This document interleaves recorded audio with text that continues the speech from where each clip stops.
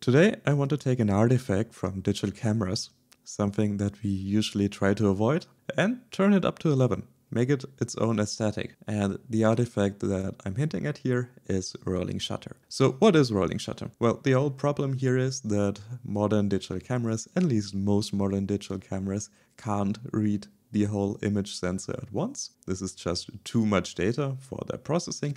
They have to read it line by line like this. And this is usually not a problem, but it is a problem once we start dealing with very fast moving objects. So let's for a moment imagine we have a very fast moving square on our image. And right now, at this point in time, we are processing this single line of our sensor, and the square is at this point in space. And now, a very short while later, while we're reading out this line of our sensor right here, our square has traveled in that time, and our square is now at this position right here. So what that means in the end is that if we take a picture of this very fast moving square, we don't actually get a picture of a square. You get a picture of this slanted or skewed square. And this is usually something you want to avoid when taking photos or videos. However, in this case, this is something that I want to turn into an effect. In an empty scene, let's drop down a geonode. Let's dive inside. And first of all, we need an animation to start with. And for this, I want to use a simple RBD Sim. So let's start out with a box. Let's bring up the parameters. And first of all, I want to move my box. I want to move my box up a unit of 1. And along the z-axis, a unit of 3. A distance of 3 units. So we're at this position right here. And since I later want to deform this box, I want to give it a lot more divisions. So let's turn the axis divisions, let's say, to 30. Now let's turn it into a rigid body object using an RBD configure node. And we got lots of parameters to change here. The only thing I want to change in here, however, for this video is just the bounce. Turn on user bounce and turn this up to 1 to the maximum. Next, let's give it some initial velocity. So let's drop down a point velocity for this. Set the mode to set to value. And what worked nice for me in this case is a y velocity of 5 and a z velocity of -3. And also I need some angular velocity to make my box rotate. In this case, I just want to randomize this. So drop down attribute randomize node. The attribute that we want to change is called W. And I want to set this to a random value between -1 and 1, something like this. Let's check that we have 3 dimensions because this is a vector, and let's make sure this is a point attribute. And finally, since I want to have exactly the same kind of motion as in the previous setup that I built earlier, I'm also going to change the seed under the options to a value of 50 to 8 like this. And now this can go into an RBD solver. On that RBD solver, I want to turn this into a slow motion simulation. So let's turn down the time scale to a value of 0.5. And also we need a ground plane. So let's go into the collision tab and set the ground plane to ground plane. And if we now hit play, we get this nice animation right here. And I seem to have forgot one thing on the attribute randomize. I also want to turn the global scale right here up to 10. And now, yeah, this is the motion that I want. And also, let's not forget to turn on the real-time toggle down here. So this is the actual simulation speed. This is the first thing that we need. The next thing that we need is a camera, because this is a crucial part of rolling shutter. So let's create a camera. Let's jump out to a VJ level. Let's create a camera node down here, and let's again move it to a very specific place. Let's move it along the x-axis a value of 6, along the y-axis a value of 1.5, and along the z-axis a value of 0.3. And let's also rotate it around the y-axis a value of 90 degrees, like this. And now if we look through our camera and play our animation again, we should see a nice camera angle in here. Now with those things created, it's finally time to jump to our rolling shutter effect. And the first thing that I need for this effect is I need for each point in my box a value if it's right at the top of my camera frame or right at the bottom. And to find that out, we can use one of my favorite tools inside of Houdini, which is the camera coordinate space. So let's do this. First of all, this is still a packed object from RBD Sim, so let's unpack it. Let's make it editable geometry again, like this. And now let's drop down a point warp.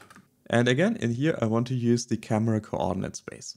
Now, this has the keyword NDC, and we have these two options. We can move an object from a camera coordinate space to 3D space, or from 3D space to camera coordinate space. And in this case, we want to move our 3D object to camera coordinate space, so let's choose to NDC. Let's make sure on this node that we have the right camera selected, which we have in here. This is just the default Houdini camera path. And let's vary in, first of all, a P attribute into P right here. And let's see what happens if you write that P attribute back out to P as well. Our box is gone. Where did it go? Well, it went here, and it's quite skewed and stretched and deformed. So what happened here? Well, this gets a lot more clear if we choose as a viewport, not the perspective view, but the front viewport. Because this right now looks pretty much like a squashed version of our camera viewport. And this is exactly what it is. All that this node does is it takes all the points, the positions from a camera's perspective and moves them into this area from X value of 0 to 1 and a Y value of 0 to 1. So that means if we want to check if a point is very close to the upper edge or the lower edge of our camera sensor, our camera's view, now within this space we just have to look at the Y coordinate. So let's do just that.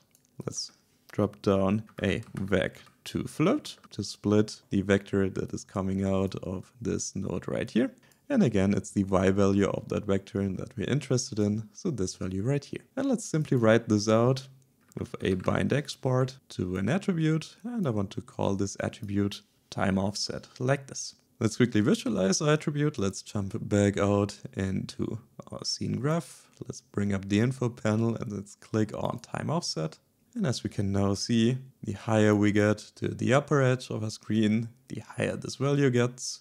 And the lower we get to the edge of our screen, the lower this value gets. So this is exactly what we want. Or this is mostly what we want, because in this case, I actually want this value to be 0 around the middle, not 0 right here at the bottom. And also I want this value to be negative right up here and positive right down here to sort of mimic the same effect that we're seeing on the camera sensor. And this is a very simple fix. All we have to do in here is drop down a multiply add constant node.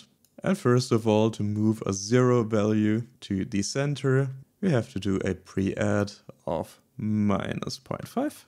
And to make the value at the bottom the highest value, not the value at the top, I want to multiply it by minus 1, like this. And now a value up here should be a value of minus 0.5, and a value down here should be a value of 0.5. Now we're done here, and we actually don't need this visualizer for a P attribute anymore. So let's delete it. Let's keep our box at its original point in space, like this. And now let's keep going with a rolling shutter effect. So the next step that we need to do, and actually the last step for this effect, is to take this time offset value and use it to time shift the animation of each point forwards and backwards in time. And this is actually where this gets a bit complicated, because while we do have a time shift node inside of Houdini, this does not work on a per point level. We can just shift the whole animation forwards and backwards in time, which is not what we want. So we have to find a way to time shift each point by itself by that attribute that we created. And there's a neat little hack that we can use to do this. What I want to do first for this hack is I want to record the entire movement of each point in time along my entire animation inside a polyline. And there are two steps to this. First of all, we need to turn the animation of each point into a polyline, and this is what a trail sub is for. Let's write in our geometry right here. Let's set the mode of the trail sub to connect as polygons, and let's disable close rows.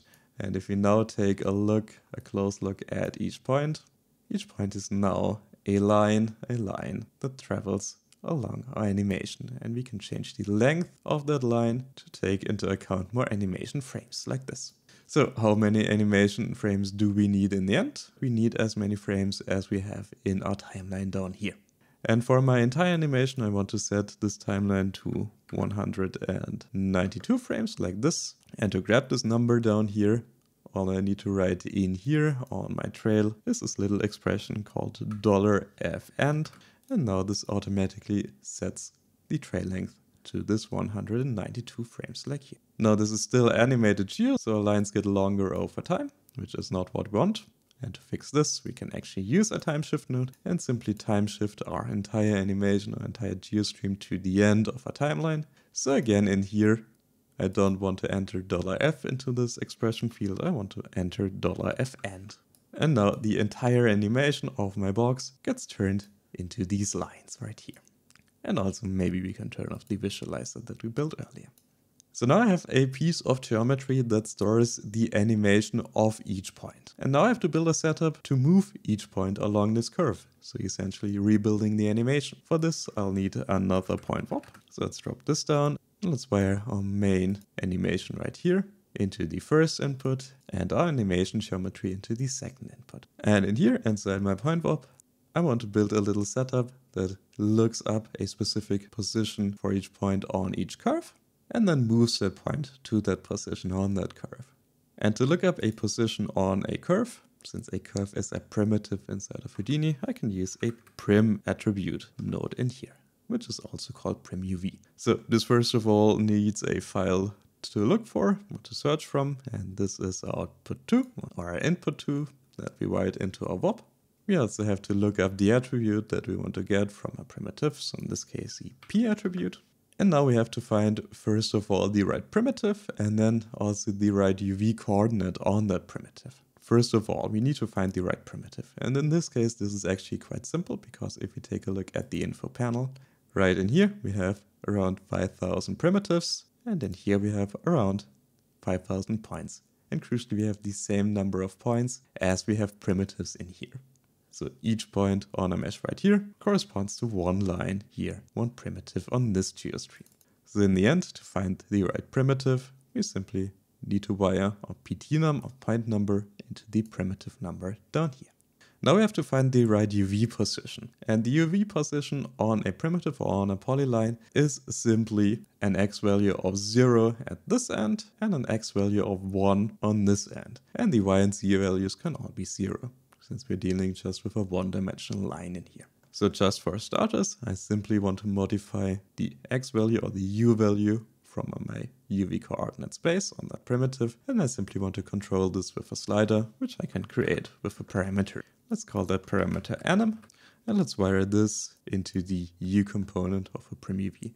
And I can use either this UV input or those 3 UVW inputs down here. This does not matter. In this case, this is a bit easier. And then finally, I can take the position that I found using this primuv node and write it out back to my p attribute.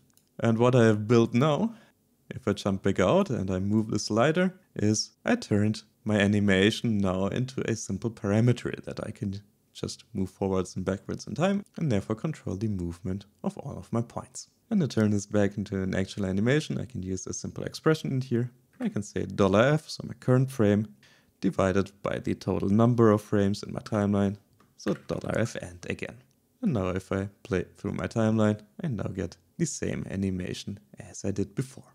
Well, it's not exactly the same animation. If I skip from this node to this node, you can see a tiny bit of movement in here, and we can get the exact same result by subtracting 1 from a $f and $fend, so something like this. And now we have actually the same animation that we started out with.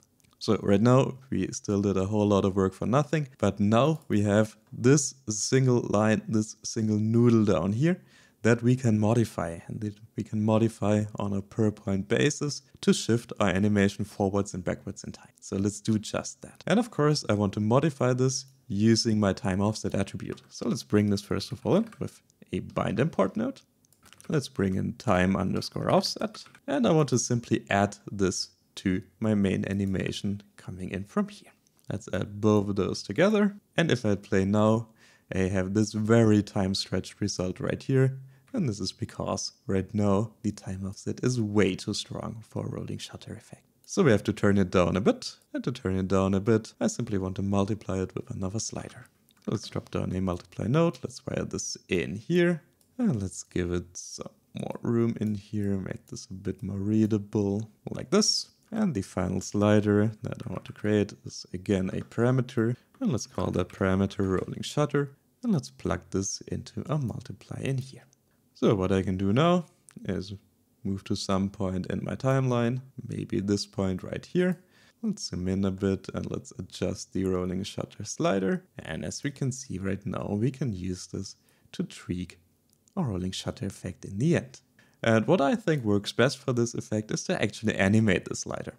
Let's maybe move to some frame at the start, maybe let's say frame 18, and let's set the rolling shutter slider to 0 and add a keyframe by simply alt-clicking the name of the parameter right here. Then let's move to a different frame, let's say frame 45, and turn up our rolling shutter, maybe to a value of 0.24, add another keyframe, and then let's move maybe to frame 73. And again, turn this down to 0 and add a keyframe. And now if we look through our camera and hit play, we have this really nice, interesting, trippy effect going on here, which I really like. So this is all I have to tell you for today. This is how to achieve a rolling shutter effect inside of Houdini, and also a way to tweak time or shift time on a per point basis, which I think is a really, really useful technique for motion design. But until next time, it's cheers and goodbye. And if you like us and want to support us, or just want to learn more about Houdini in in-depth courses, consider becoming a patron of ours. And to everyone already supporting us, thank you so much guys. Without you, Entagma would not be possible. With a very special thank you going out to Mohamed Alabri, Umamiya Ichigo, Joseph Harden, and David Aiden. Thanks so much guys.